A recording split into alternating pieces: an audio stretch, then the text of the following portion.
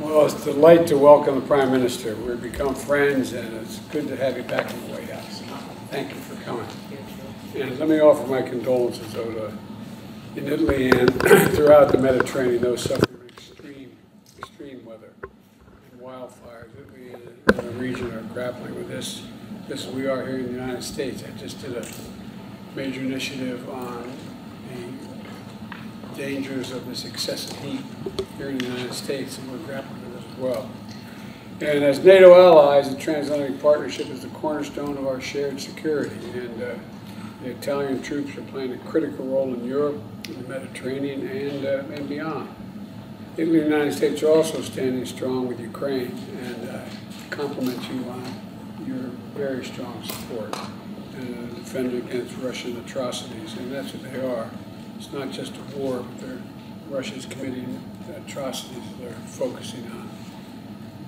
I don't want to get into it, but, you know, and I think Italian people, I want to thank them for supporting you and supporting Ukraine. It makes a big difference. Today we're going to talk about our deepening economic connections, which fueled more than $100 billion in trade last year. In my view, there's no reason why that can't increase. And we're also expanding a partnership in new areas, including space cooperation and strengthening our support for developing countries. And I look forward to our discussion today on Mediterranean work with Mediterranean nations to address the legitimate migration challenges you have coming from Africa.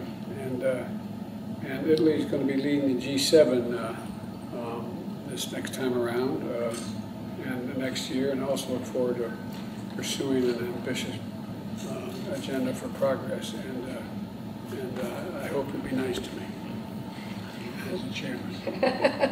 Thank you. Thank you. Please.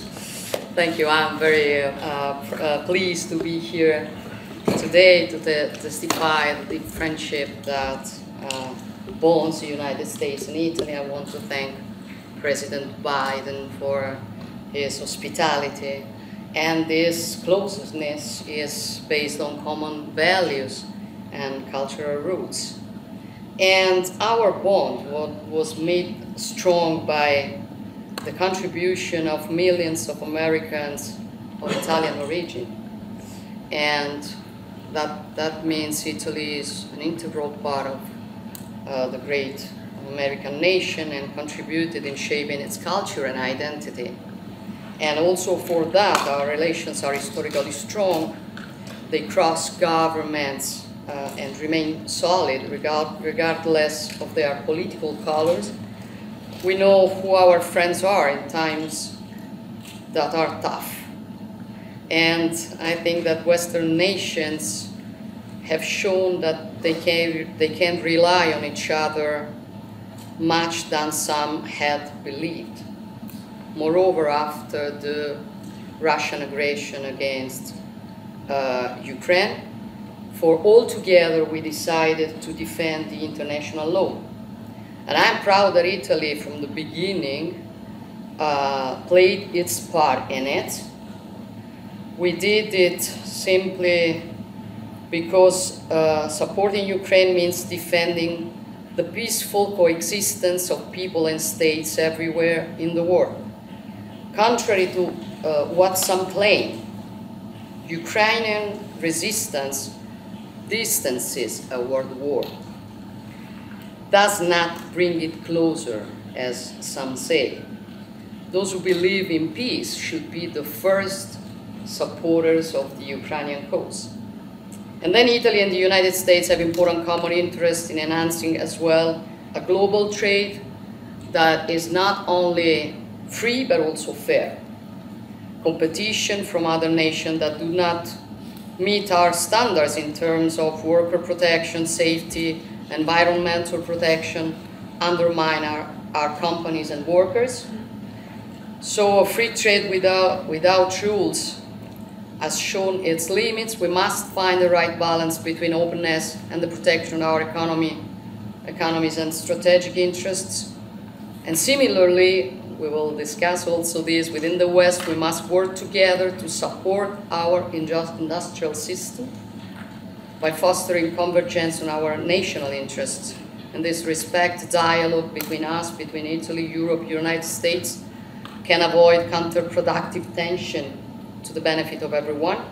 And on the other hand, we also need to be fair with nations that feel they have been exploited of their resources and that today show distrust towards the West. President Biden knows I take care a lot about Africa, about the role that we can play in these countries that can help us